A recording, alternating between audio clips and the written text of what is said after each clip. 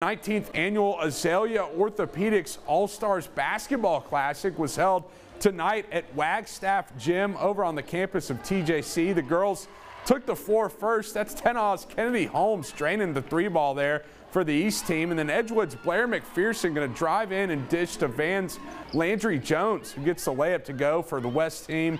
The pointer's Kitty Eldridge there. She's going to sink the three-point shot for the West team. Rain's Haley Robertson.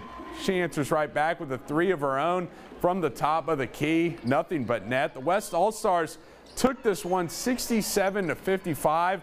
Rain's J.C. Campbell was named MVP of the girls' game.